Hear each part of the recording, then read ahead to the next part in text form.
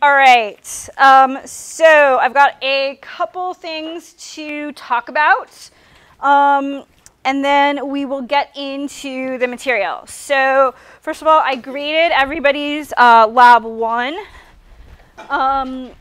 Some people, there were pieces missing that you didn't get a chance to turn in. And so if there's some piece that was missing, I noted what it was. And if you want to show me in your notebook, because my guess is those missing pieces are in your notebook. If you show me your notebook tomorrow in lab, don't do it today because I'll forget to write it down. If you show me in your notebook tomorrow, I will give you the points back. So that's totally fine. And like I said, you could show me today, but I would forget. So you can show me tomorrow in lab, and I will actually remember. Also, speaking of lab tomorrow, the lab handout is posted. It is Molly. So that is ready to go. We're going to be doing a lab using a technique called flow cytometry. And so you'll hear more about that today. Just so you know, the one sort of bottleneck with this lab is, of course, that we only have one cytometer. So what's going to happen is you guys are going to be prepping your samples. There are going to be some tasks that you can do kind of before or after you run the cytometer. So spread that out as you have time. And then groups are going to sign up as they're ready to use the cytometer. So you might have a little bit of downtime tomorrow. And I think whenever I've done this before, we have always gotten out at 4:15, even the groups who are last on the machine. But just be aware that it's possible things could run a little long, but I don't expect them to. Just if the machine goes a little wonky, then there could be some issues. So be aware of that. All of the stuff I just handed back to you, I have the grades recorded in my Excel spreadsheet, but I have not yet made the Moodle gradebook. That will be showing up soon.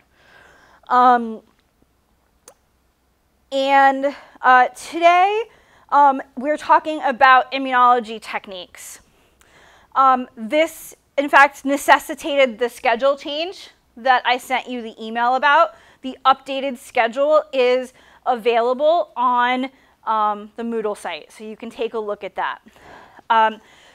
The reason why I made this change is because I think this is going to give you a lot of information that is going to help out with tomorrow's lab. And so it makes sense to have this before tomorrow's lab. I always do the techniques lecture and talk about this technique, flow cytometry, before we get to B-cell development, which you will see is coming up shortly on the schedule. Because when we start talking about B-cell development, I have to be showing you data acquired from flow cytometry. And so if you don't know what flow cytometry is, you're out of luck there. So we have to talk through flow cytometry. I had this scheduled for next week, right before we did B-cell development, and then I realized, boy, that's silly when we're going to hit it in lab first. So I just made the switch. And flow cytometry is a very important technique that immunologists use and that we are going to be talking about and seeing throughout the semester. It's sort of one of the workhorse techniques of immunology.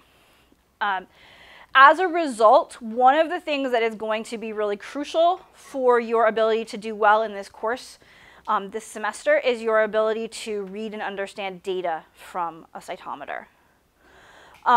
As a result, I put together an assignment with some flow cytometry data so that you can get some practice on that, and I can catch any errors now before the first exam, before you see some data on the exam and things go wrong, instead of at the end. And so because we're talking about this information today, that assignment is also posted, and you should have the information to complete that assignment by the end of today's class. That assignment will be due on Monday. So it's posted. The due date is also listed as being due on Monday, but you will have the information at the end of today's class. The point is really to help you practice reading that type of data so that as we encounter it more and more frequently throughout the semester, you'll have some experience, and I'll see where you might have issues to help you get ready to read it as you need to. There was one question that has been difficult on that assignment in past years. I tried to rewrite it last night to get rid of the things that were confusing. But if you're having trouble with question 5, let me know. That's the one I rewrote last night to try to make it less confusing. So the other reason why it's really nice for us to talk about these techniques at this point in the semester is that all of the techniques that I'm really going to talk about today have in common that they involve antibodies. And they involve us using antibodies in the lab. And so all of the things we're going to see techniques-wise are going to be applications of everything we've been talking about thus far with regard to antibodies. And so we're going to see our trusty, friendly antibody many times today. All of these really take advantage of the fact that antibodies are able to bind antigen extremely specifically, or with exquisite specificity, as we said before. So because we have antibodies that can bind really, really, really specifically to a protein of interest, we can take advantage of that for a lot of different techniques. All of the techniques, or the vast majority of the techniques I'm going to tell you about, take advantage of the use of monoclonal antibodies as opposed to polyclonal antibodies. We talked about this a little bit before. You'll see a little on the next couple slides. And so the first thing that I want to describe to you is the basics of how we make monoclonal antibodies in the lab, where they come from, which is yet another, as are many of the techniques we're going to talk about today, yet another Nobel Prize. So one could inject a mouse with some antigen that has multiple different epitopes. Here you can see an antigen that has 4 different epitopes labeled 1 through 4 here. You could also inject a human, but that would not be, you'd have some ethics problems there. So it's not like mice are special on this one. It's just that we tend to use mice for our experiments. And you could isolate spleen cells, and you could find a B cell that responds to epitope number 1, a B cell that responds to epitope number 2, number 3, number 4. Or you could isolate the antibodies from this mouse, and you'd find an antibody responding to epitope 1, an antibody responding to 2, 3, and 4. It would look something like what you see on this picture. And so that mouse would be making a polyclonal response to our yellow blobby antigen with its 4 epitopes. If we decided that we really wanted one of those antibodies for some purpose, for a monoclonal, perhaps it would be really useful in a Western blot or something like that. We wanted to produce a whole bunch of, say, antibody 2. What we would actually do is take those spleen cells that you see that have been isolated at the top. Those spleen cells are an example of the cells we talked about in lab called primary cells. They come straight out of the animal, just like the ones you took out of the animal in lab. As a result, they have a short lifespan. They do not live indefinitely. And so you could imagine you could do some fancy work and get that turquoise cell that makes antibody number 2. You know that because it's labeled number 2. You could get that cell for some reason, and you could try to have it make antibodies for you in culture. And that would be okay, and you get some antibodies. But the cell would only live for a small amount of time. It wouldn't do many divisions. And so you'd kind of get meh amounts of antibodies. You wouldn't get a huge amount of antibodies. You would not be able to found a multi-million-dollar antibody company on the back of that short-lived B cell. There are other cells, like the cells we talked about in the lab, that are transformed cells that are able to be immortal.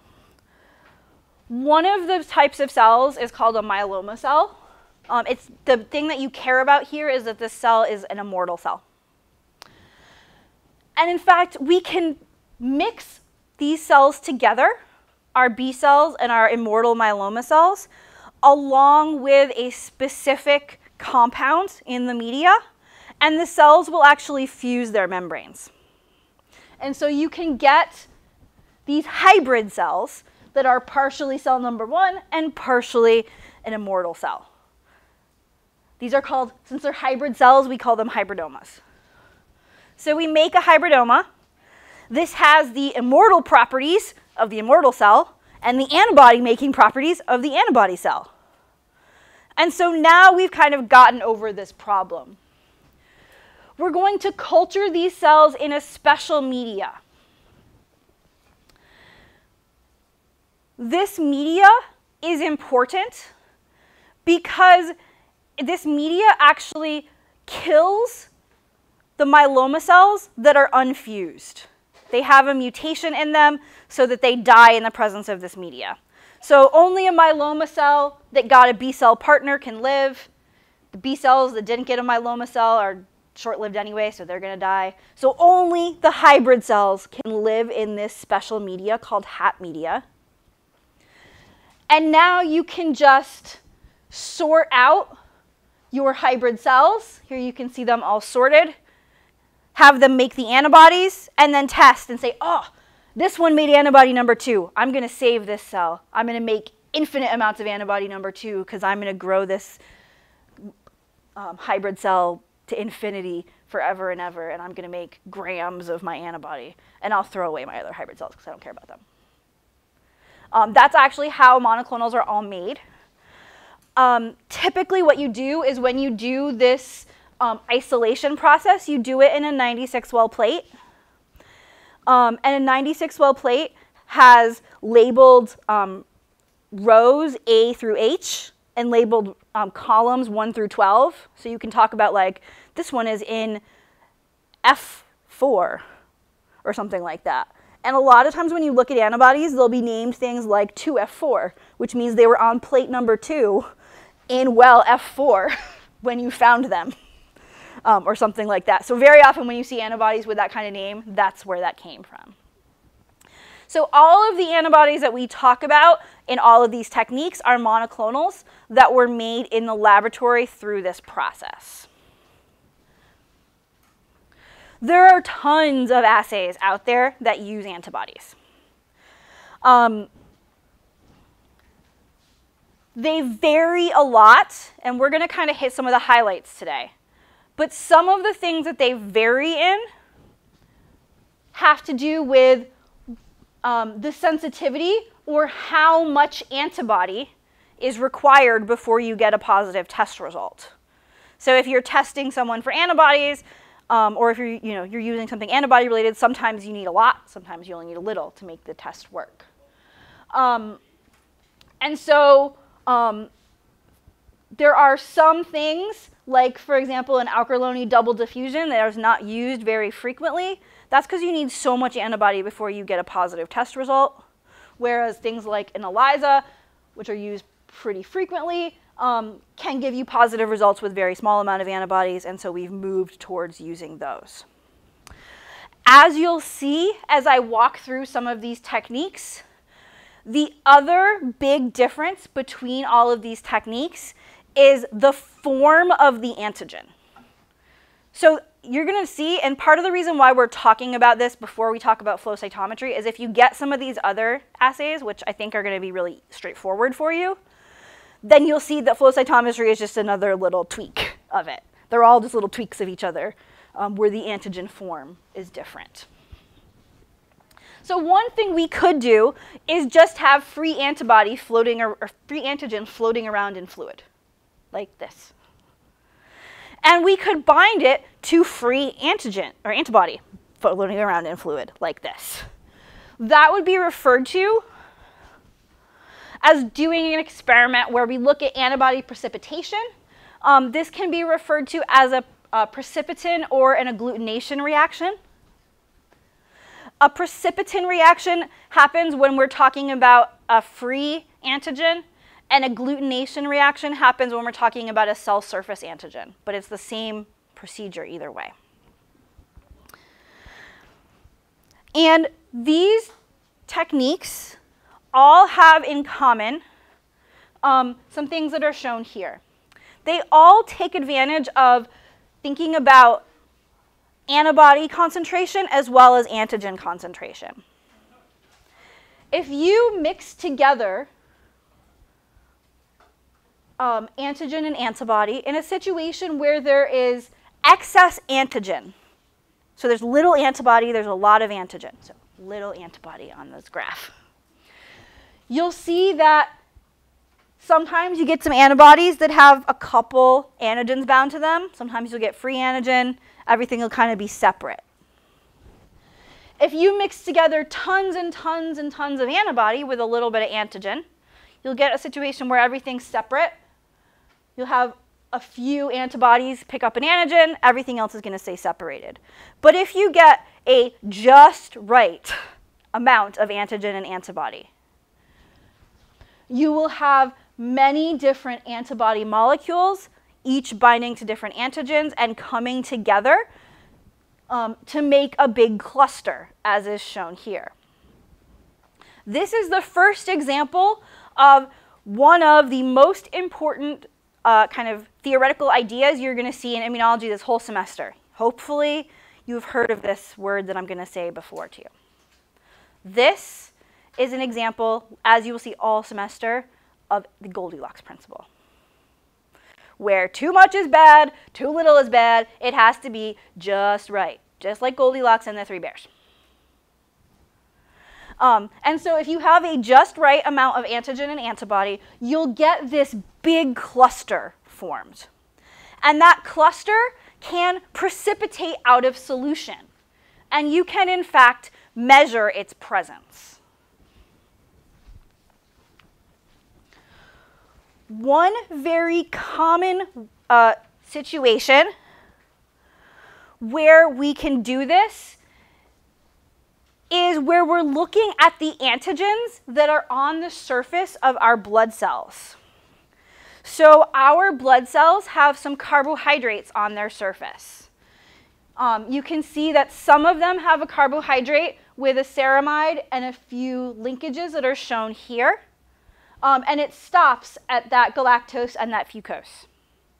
Some people have a GalNAc added onto the end. Some people have another galactose added onto the end. If you have no terminal sugar, that's called O. If you have this terminal sugar, that's A. If you have this terminal sugar, that's B. Officially, the genes for this are actually glycosyltransferases, things that add carbohydrates. And so your blood cells, based on your blood type, will have a different antigen on their surface. If you're O, you have no terminal carbohydrate. If you're A, you have just this antigen. If you're B, you have just this antigen. If you're AB, you have both. And so we can figure out our blood type with a very simple agglutination reaction, where we mix your blood with antibodies against each of these different antigens. If the antibodies and antigens do not bind, we can't get a clump. If the antigens and antibodies do bind, then we do get a clump. And so it's relatively straightforward. This is part of that process. You can think about it as hemagglutination, agglutinating blood cells. There are some ways that we use it for diagnosis. And so here you can see where we've actually got these nice big clusters that have all covered the bottom of the cell. Here, everything was in solution. We centrifuged. It just went together at the bottom. And so you can see the difference between a positive and negative result pretty easily here. So I want to show you another version of this in a couple of different ways. So first of all, the Nobel Prize website has a blood typing game that we can see. Used to have a blood typing game that we used to be able to see that would actually allow you to play around with this and test it yourself. This is where you learn the lesson that you should always test your links before your class. So there used to be a way that you could actually do this really fun blood typing game on the Nobel Prize website. Sadly, we will not be able to do it today, but there is the link, and perhaps it will be working on another day. However, this is also a blood typing card. And so the way that this works is that this card actually has antibodies on it that you then put a drop of blood mixed with water on the card. You have a negative control. So this is what no clumping looks like. This is when the water just goes all the way across, nothing clumped together. Here we actually got some clumps. So this is a negative control. This is an antibody against A. This is an antibody against B. And this is the antibody against the Rh factor. You may have heard of Rh positive or Rh negative. That's another antigen on the surface of cells. And so this was, I actually did not know my blood type and did it one day in the lab as a demo for a previous immunology class. This is my result. And so you can see that I found out that I was B positive as a result of this. Because I got agglutination for B, I got agglutination for Rh positive, and not any other stuff. I am working on getting versions of this card to have available in lab for a future week. I don't know when they're coming in. It's in process. And that would just be an option should you so desire. So that's one way that this process, that antibodies can be used in different techniques. We can also think about what happens if the antibody is not free in a liquid, but is instead on a slide, like on a microscope slide, perhaps on a tissue section that you've cut from some tissue, or on cells that you've put on a microscope slide. You can then treat those cells on the microscope slide with an antibody of interest that has some type of indicator on its Fc portion. It might be a fluorescence indicator, or it might be an enzyme that converts a substrate. And you can then actually see where your protein of interest is on that slide. And so this is actually looking at the pancreas. These cells are making insulin. These are some immune cells around them. So this is actually thinking about diabetes presence. And so you can get pretty easy data from your antibodies with this. It's kind of nice because you can start to see things like what part of the cell is my antigen in. You could find out which part of the body my antigen is in. All of those good kind of things. But you have to have a slide to start with. You've got to have your sample on a slide. Or you've got to have a tissue section to start with. And sometimes you don't have a slide or a tissue section. And so as a result, you might do your experiment in a slightly different way depending on what you have in terms of your sample for your antigen. You might have some cells, blah, blah, blah, some cells that contain your antigen of interest. And one way you could examine it is with a Western blot, which you guys have done in Bio 250, so you should be aware of how this works. We can take a cell and we can lyse that cell to release the proteins that are inside. You can see that we have large blue protein, medium yellow protein, and small red protein in this cell. And so we get a mixture of them after we've lysed the cells. Frequently, we will denature those proteins as well. And then we'll run them on a gel to separate those proteins by size. And so you can see our big blue protein is at the top and our small red protein is at the bottom. If you recall from running SDS page gels when you've done work with proteins, those gels are pretty flimsy. They tear pretty easily. And so we don't want to just have to do all sorts of things with that flimsy gel. And so instead, we use electric current to move the proteins onto a membrane, which is a much more stable solid structure. And happily, it actually keeps the protein separated by size. So you can see the blue protein is still at the top, the yellow protein is still in the middle, the red protein is still at the bottom when we transfer to the membrane. The membrane is just now a lot more stable. We can then use antibodies against one of our proteins in order to detect whether or not it is present. And so if I had an enzyme against the yellow protein, I would get a band where the yellow protein is. There's no band where the other ones were, which I could then develop to look like a normal band that you see on a Western. If I had used a different antibody, I would see a different band. One reason why I like showing it this way is to remind you that all the proteins are there. It's just that you're getting a band because your antibody is specific to the protein that you're looking for. You also really need to know a lot about whether or not your antibody is detecting denatured proteins or proteins that are folded, because if you were using an antibody that only recognizes folded proteins and you denatured your proteins in putting together your Western blot, as one normally does, the answer to your experiment is going to be no, because you killed the antibody's ability to react. So these types of things can be really important. The other nice thing about a Western is you do get some information about the protein size. With the immunostaining, you got some information about the protein's cellular location, or what cells it was on, or what anatomic location it's in. Here you get some information about the protein size, but you don't necessarily know if it was a nuclear protein or not. You also might just have antigen that's free. And you can basically do the exact same process with free antigen as well, but now we're going to call this an ELISA, or an enzyme-linked immunosorbent assay. There are two big ways that ELISAs can work. One of them is a sandwich ELISA, which is shown here. In a sandwich ELISA, your unknown is an antigen. So I could do a sandwich ELISA to determine how much interferon is present in my sample. Interferon would be the antigen in this case, and I want to know how much of it there is, so it's my unknown. The first thing that I would do is I would coat my wells with antibody, as you see here. And that antibody is a specific antibody that binds to my antigen, in this case interferon. So I'm basically coating.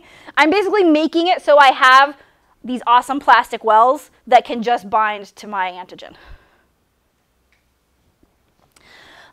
It's not shown here, but you actually then also do a step where you block further protein binding onto the rest of the plastic. You then can add your antigen to be measured. If it's there, it will bind to the antibody. If it's not there, it will not bind to the antibody. Here it's shown that it is there, but you could imagine that it's not there as well. You could also imagine that if I had a bunch of different wells, we could have situations where there was different amounts of the little pink dot antigen. So there were some where maybe I have 2, there are some where I have 1, there are some where I have 400. You can imagine there's a big difference. I'm then going to add on another enzyme that binds to that same antigen, which you can see happening here.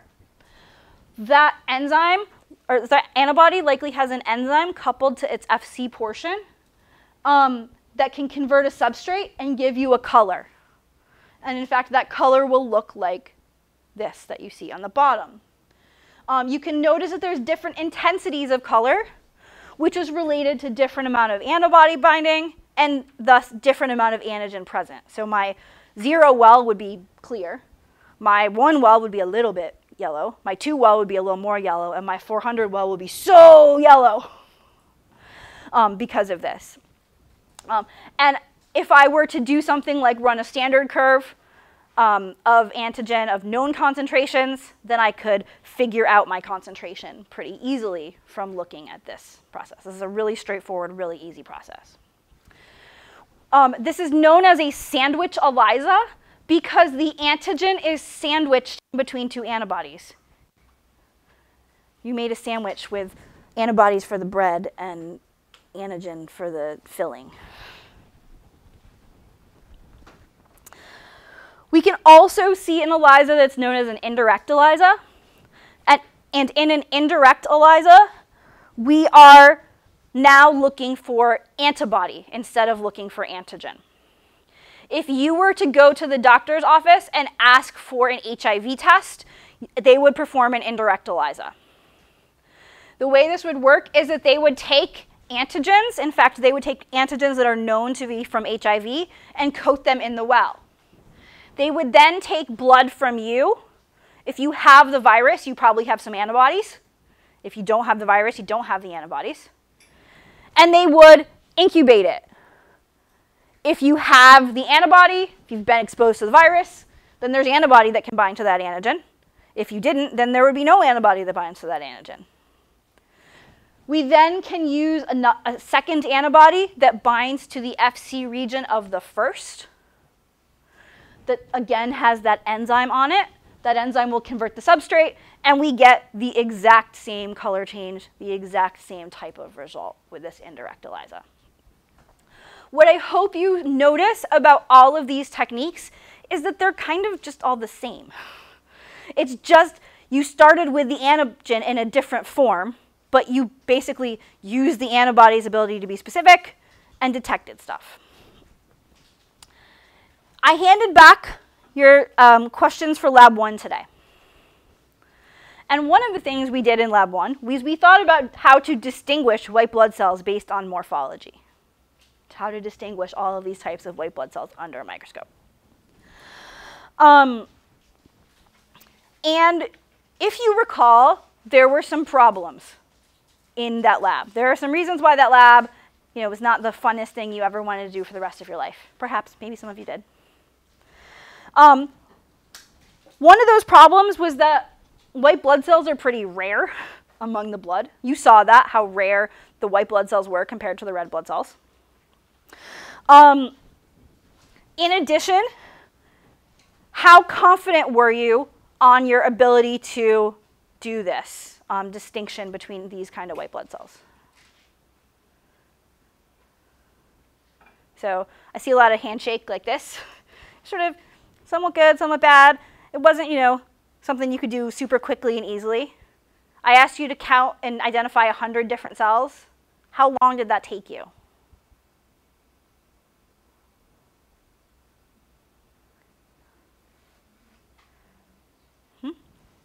So like 20 minutes. There's a pretty big variation in your answers for how long it took you, but it takes, and that was to get 100 cells. As many of you noted in your answers, if you wanted to get more accurate data, one of the ways you could do that was to get a larger number, but that would take more time. So there's some difficulties in this process. Another thing that's difficult in this process has to do with lymphocytes. If you recall, you labeled things as lymphocyte when you did your experiment. But in fact, lymphocyte is a really broad group of cells. Lymphocytes contain T cells, and in fact, multiple kinds of T cells. It contains B cells and multiple kinds of B cells. It contains NK cells and multiple kinds of NK cells. Your textbook shows this little distinction. And they all look like that thing you called lymphocyte. So if you want to know something about lymphocytes, like, say, a CD4 count for an AIDS patient, this is not going to cut it, because the different kinds of lymphocytes don't look any different. And so when I was a graduate student, I made a graph. A big part of what I did in grad school was actually that I was looking at this vaccine response. And I needed to measure how this specific response I was making changed over time after my vaccine. And I needed to measure the number of CD8 positive T cells at different days after my infection. So I wanted to basically make a graph of the primary and secondary immune response, which I did. But in doing that, I had to be able to tell which cell was the CD8 T cell that recognized HIV, apart from which cell was the CD8 T cell that recognized flu, which I certainly couldn't do with a microscope and the right stain like you saw in the lab. And I had to be able to tell which of those cells were which compared to the CD4 T cells, the neutrophils, the monocytes, the NK cells, the gamma delta cells, etc., the B cells, all of which are here at appropriate numbers. So I had to be able to pick those needles out of a haystack if I really wanted to make that graph. This is a thing that most immunologists do all the time. And there are two pieces of this that I want to tell you. Well, there are a few pieces of this I want to tell you. The way that we really do this is that each of our important types of immune cells has been described to have some specific proteins on its surface. Some of those proteins are listed here as an example. And those proteins could be antigens that antibodies bind to. You will see that many of them have names that are CD and then a number. Sometimes when people learn immunology, they get all freaked out about the CDs. And so I want to tell you what the CDs are right now, because I am sort of baffled about why people have trouble with the CDs. Basically what happened is some people made some antibodies against proteins on the cell surface. And they were just making antibodies against proteins on the cell surface, having a good old time. And then they realized that, wait, I don't actually know if my antibody and Emilio's antibody recognize the same protein or different proteins. Oops. And so they made a standardization system to test them. And they didn't necessarily know what the proteins were or what they did. They were just proteins. And they knew some were the same and some were different. And they had to figure out a way to label them. So they said that mine was called protein number 1, and Emilio's was protein number 2, and Alina's was protein number 3. They just counted, because counting's easy. And in fact, they referred to them as things like CD1, the cluster of differentiation number 1. It's just protein number 1. Or CD2, or CD3, or CD4. They're just numbering the proteins. That's all it is. If you look in the back of your textbook, there's a CD chart. If you look in my lab, there's a CD chart. Immunologists always have a CD chart somewhere. Generally, you learn the ones that you actually use frequently. The rest of them, you just look up in a chart when you need them. And so you'll see charts like this that will tell you, oh, CD35 is such and such receptor. It's present on these cells. You might find some interesting information about it if you have to learn about it. Many of them do have other names. For the most part, we try to stick with using that standardized CD nomenclature. For a few of them, we use the other name just because everyone's used to it. But we try to always use the CD nomenclature.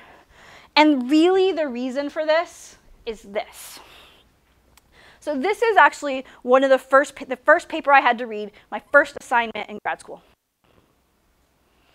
And if you look at it, it says the CC chemokine thymus-derived chemotactic agent for TCA4 secondary lymphoid tissue chemokine 6C-kine exodus 2. Blah, blah, blah, blah, blah, blah, blah. All of those are the same name, are just names for this protein that different people found. And so you could imagine how confusing this is if you worked on chemotactic agent, thymus-derived chemotactic agent 4, TCA4. If you tried to do a search, and it turns out all the other people who were publishing on your favorite protein were calling it Exodus 2. And so instead of having this crazy naming system, which happens because we have a really old field where people have been studying blood cells for a long time, we made a standardized system. That's all the CD system is just a standardized system, so we don't have this kind of crazy nomenclature to keep track of. That's all the CDs are. Don't let them intimidate you. Many of those CDs are the characteristic proteins on the surface of our white blood cells, our leukocytes. And so you can see those again shown here. So for example, all T cells have CD3 on their surface. CD8 T cells have CD8 along with CD3. CD4 T cells have CD4 along with CD3. NK cells have a protein called NK1.1. You can sort of see what this pattern looks like. Then all we can do is the same procedure we've been doing through every other assay here, where we just use antibodies to determine which cell's which. So I can find my CD8 positive T cells by finding cells that bind to both a CD3 antibody and a CD8 antibody.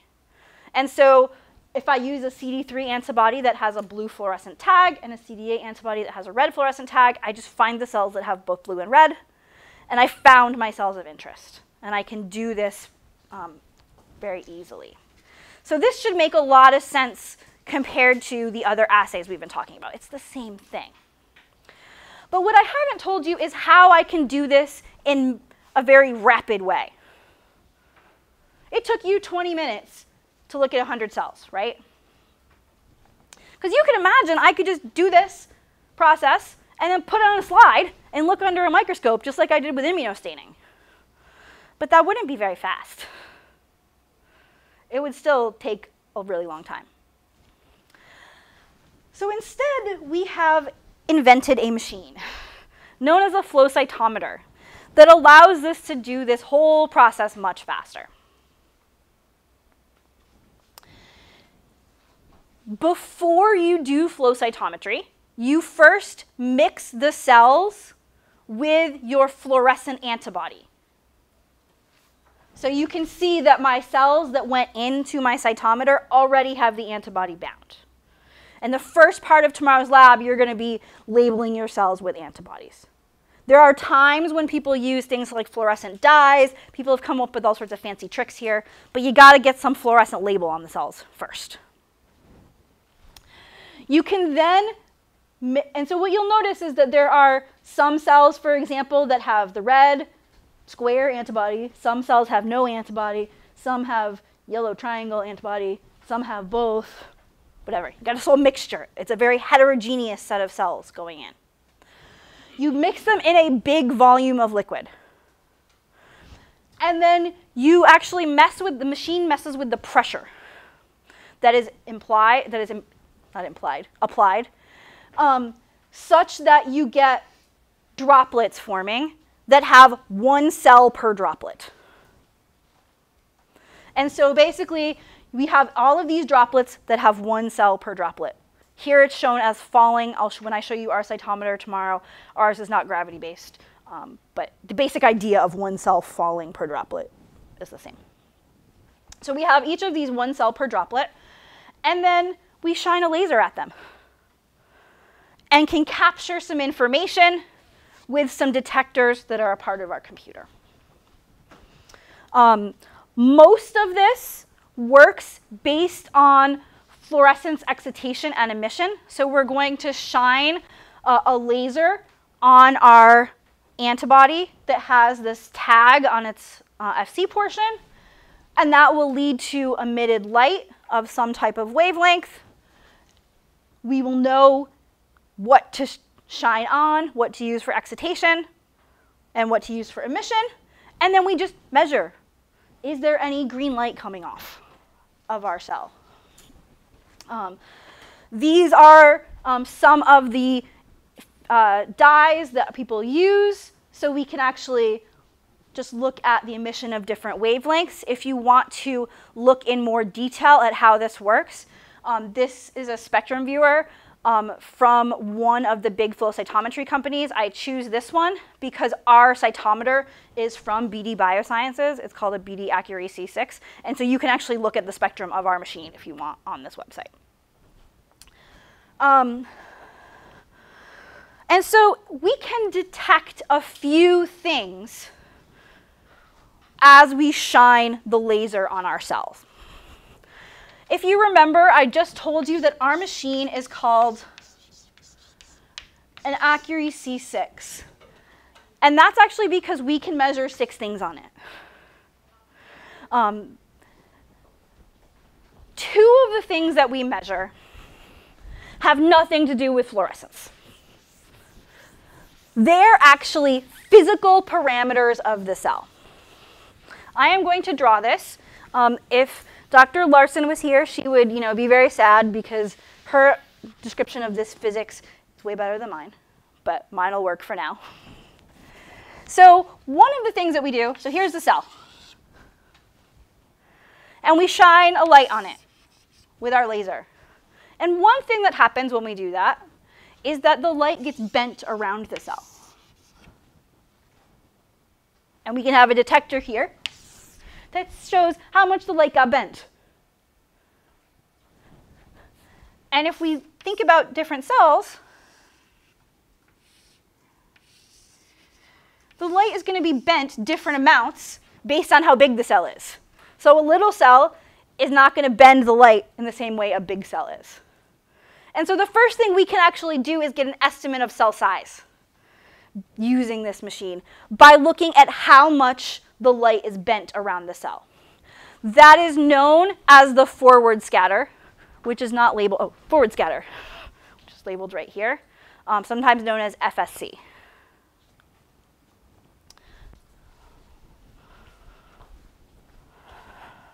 This is the one Dr. Larson would really hate.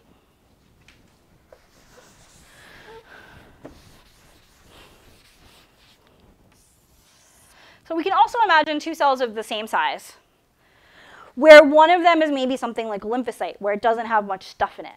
Remember how they weren't very granular? And one of them is a granulocyte that has a lot of granules.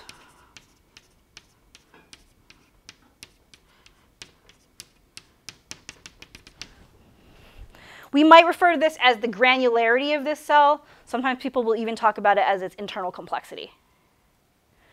If we shine a light on both of these cells, it's going to get bounced around a lot by all of these granules. Whereas it's not going to get bounced as much through this cell. This is going to be referred to as the side scatter, and it gives us a measure of the internal complexity or granularity of the cell. And so you can see we also measure the side scatter. In addition, on our machine, we can look at 4 different fluorescent parameters. So we can get 4 different fluorescent colors along with size and granularity on every cell that we measure. And the way that this works, in the end, the cells, after they fall, get looked at by the laser, the data goes to the computer, the cells go in the trash can. That's my trash can that I drew.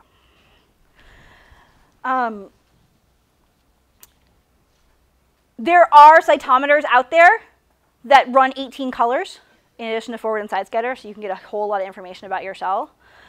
When I was in grad school, I would frequently run about 100,000 cells in 2 minutes. So remember your 20 minutes for 100 cells?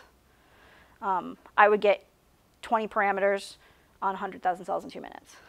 We're not going to be running at that kind of flow rate tomorrow, but we are still going to have many thousands of cells in about 2 minutes. And in fact, you will have to answer that on part of the lab, is how many cells you got in how many minutes, and compare that. Often, the data may look something like this. And all of the data that I'm going to show you, the cytometry data, or the majority of the cytometry data I'm going to show you is data that I collected when I was in grad school. So this might be something that you see. This is a forward scatter plot that I'm showing you on the x-axis versus side scatter on the y-axis. For some reason, when people do their data analysis, if they're on the East Coast, they always put forward on the x-axis and side on the y. If we're on the West Coast, they do it the other way. So sometimes if you see me reading a paper and see me turn my head like this, what's going on? You pick which parameter is on which axis, so there's not a specific reason. If you're drawing plots on the exams, as long as you tell me what you put on what axis, I don't care which one's on y and which one's on x. Each of these dots is a cell. And we get the specific size information and the specific granularity information for each cell here. And so this data is shown in dots. It's called a dot plot. It's most commonly what we see.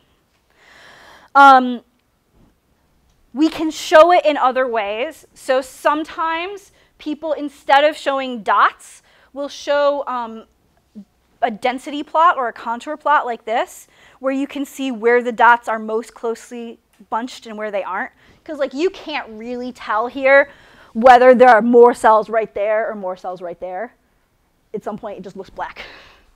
So you could do a density plot to give you that density information. Some software now does this thing called pseudocolor, where you get the individual dots, and a coloration about density. Because I need to see dots. I just have to see the dots when I look at this. So that's the way this will look. You can also set your data up as a histogram, where instead of looking at at 2 parameters, one versus the other, you can just look at 1 parameter. So here, I'm looking at the amount of CD3 on my cells and the amount of CD8 on my cells. Here I'm just looking at how many cells have a lot of CD3, how many cells have a little CD3. I have number of cells on the y-axis, and I'm just looking at one parameter. And here's the same data, the CD8s, how many have a lot of CD8, how many have a little CD8. If you twist your head, you can kind of see these match up to the others. So you can do histogram data as well. All of which is stuff that you sort of choose in your software. So if you look at some of the different pieces of data that I've shown you, like here and going forward, sometimes it just looks like you have a whole mess of cells. And sometimes the cells seem to be in like discrete groups. Like you have here, it kind of looks like 4 or 5 groups of cells. So you've got one group of cells that are all kind of similar here, one group of cells that are all kind of similar here, one here, one here, one there. You can argue about whether those are 2 separates or whether that's all one. So sometimes you get the cells that you get cells sort of all having a bunch of similar properties. Sometimes you just get them all over the place. And when they have similar properties like this, you start to talk about them as populations. When you have populations of cells, the awesome thing you can do with this machine is draw circles around it or draw polygons around it in your software and get information about those cells. So one thing that I can do is on data that looks like this, I can say, you know what, it looks to me as though there are 3 populations of cells. One group here that is sort of on the smaller side and is not granular. One group that's kind of bigger and medium granular. And one group that's sort of meh size but super granular. Can you kind of see how there are those 3 populations? This is blood, and that's the lymphocytes, monocytes, and granulocytes. And so not even using any fluorescence, not even using anything, I can get lymphocytes, monocytes, granulocytes out of my plot just like that, just by knowing what I should look for here.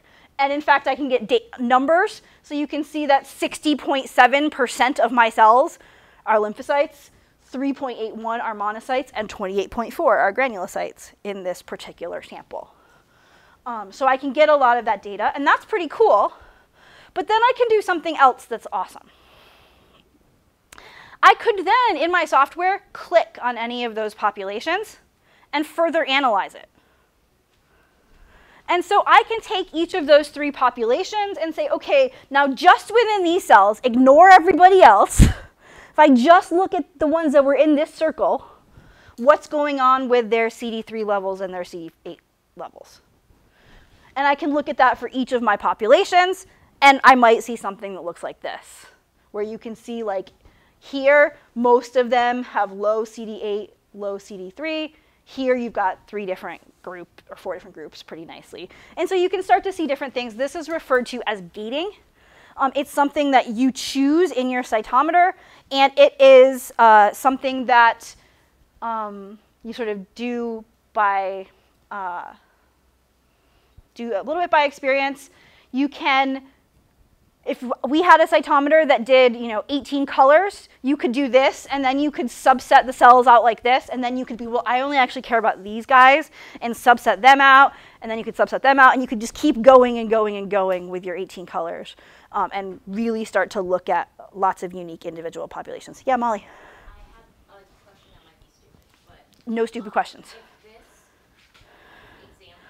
this sample is blood, would you see any erythrocyte population, or would they just be filtered out, or do you have to put in serum? Or Great question. This sample, I had already gotten rid of, I'd purified out the red blood cells, so I'd removed them, and the process that I used to remove them also removed some granulocytes, which is why the granulocyte number is so low. So this had been treated in a specific way. But that's a great question. Typically, you pull the red blood cells out before you run it on the cytometer. So this is sort of another example of the gating.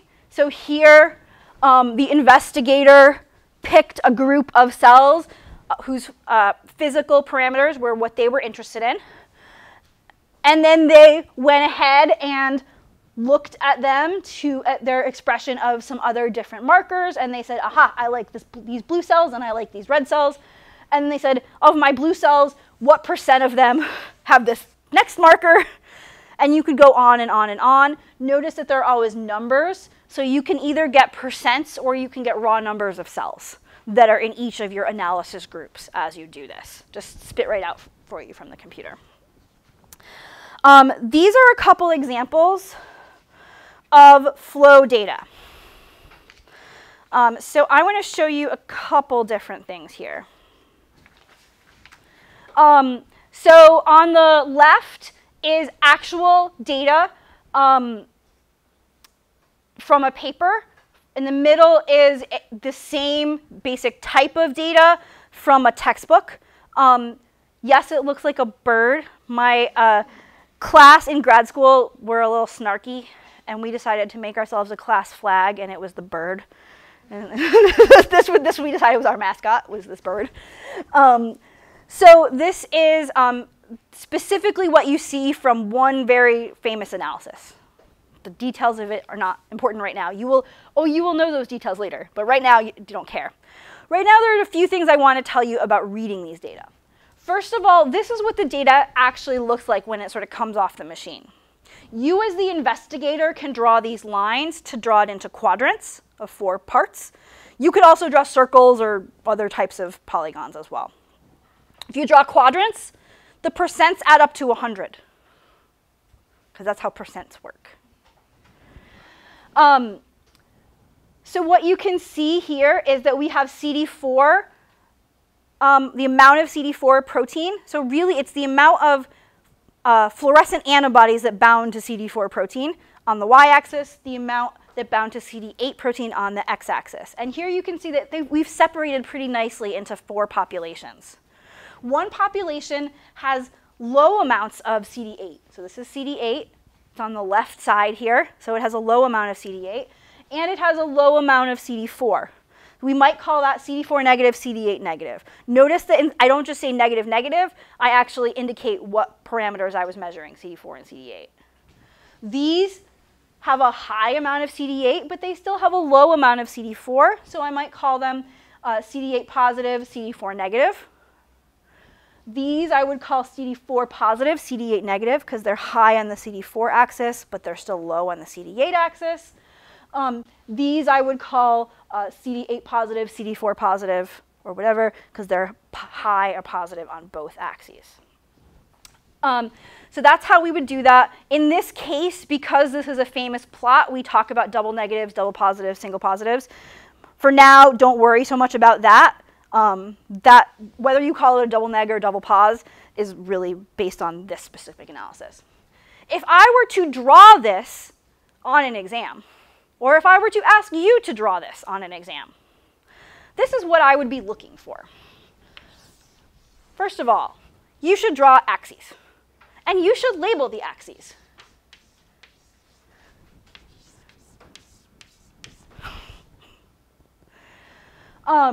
If you're going to have quadrants and you want to draw quadrants, you can. That's fine. We've got 4 populations, and so you would draw 4 circles. This one, you can see there's not very many cells. There's only 3% here. And so I would draw a small circle. This one's really big. It's 80%. And so I would draw a big circle. These are sort of in the middle, and so I would draw medium-sized circles. And this is how I would draw that plot on an exam, or if I would ask you to draw it. I care about circle size if population sizes are really different, and which quadrants they're in when I'm asking you guys for this stuff. One other thing that I want to mention really quickly about this is that one thing that you should notice here, because sometimes this throws people off, is if I asked you, what percent of the total cells here are CD8 positive? What would your answer be? Yeah, Molly? Molly says 85% are CD8 positive. Molly, why is 85% CD8 positive? Because about 5% are CD8 single positive, and Exactly. So you can add those percentages together pretty easily. All right, so now here's going to be your really tricky question, Molly. What percent of the CD8 positive cells are also CD4 positive? Of the CD8 cells are also CD4 positive? Or at least tell me how you would do that math.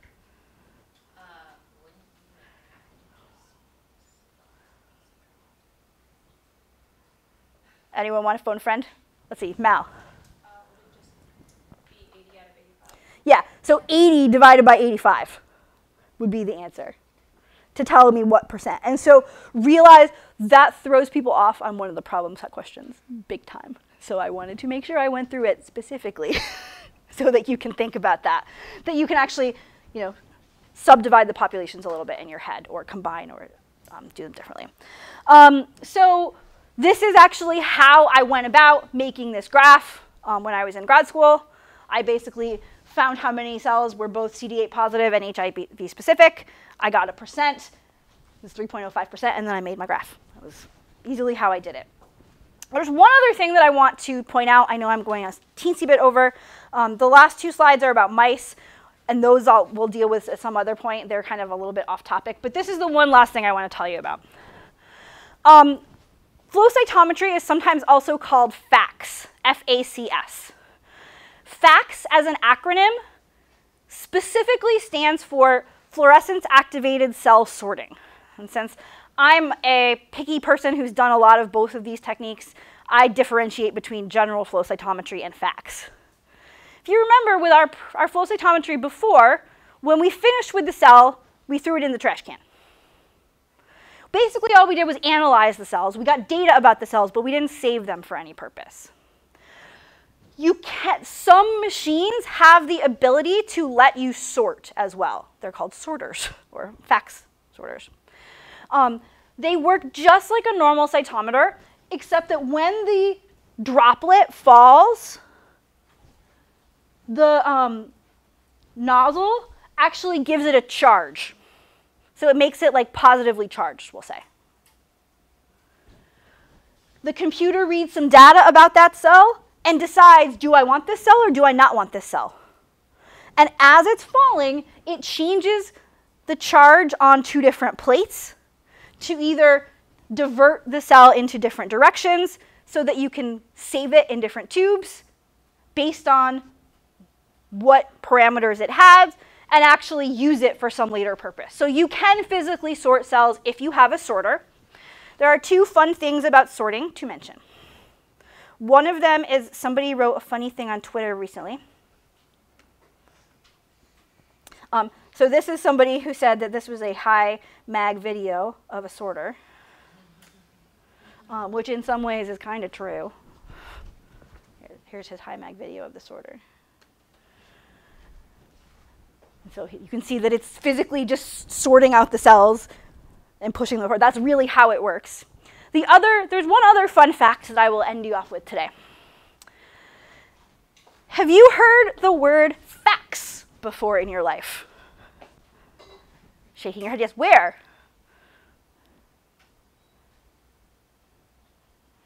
What's fax? If you went out and asked somebody on the street, what's fax?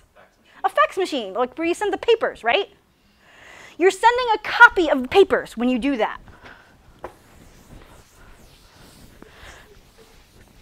When you send a copy of the paper, you are sending a facsimile of the paper, a copy. And so if you designed a machine that was going to send a facsimile of something, you might want to call it a fax machine. Sadly, for the company who developed the fax machine, there was a machine that was patented the year before, the fluorescence activated cell sorter, that took the name FACS.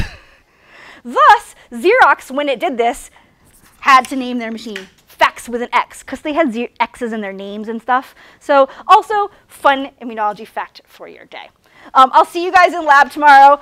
Make sure you remember your assignment, and we'll talk later.